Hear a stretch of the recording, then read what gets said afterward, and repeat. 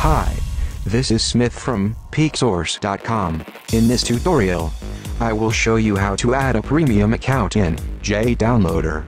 This method is applicable for Linux, Mac and Windows users. Adding premium accounts in JDownloader is very simple. First, take the JDownloader window and click on Premium menu.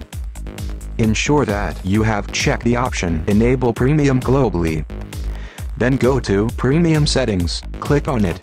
Now you can see 3 buttons: 1 for adding accounts, 2 for removing accounts, 3 for buying premium accounts. For adding the account details, select Add Account. Click on it. Then select the host. For example, if your host is filesonic.com, select Filesonic from the list. The list is pretty large.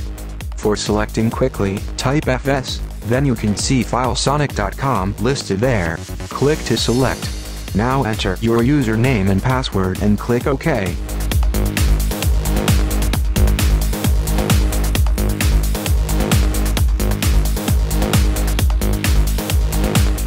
Now you can see the host username, password, status of your account, expiry date and traffic left here. To enable premium accounts, click on the tick mark next to the host, or just click on the premium menu and click Enable Premium Globally. Sometimes you have to restart JDownloader to update a premium account.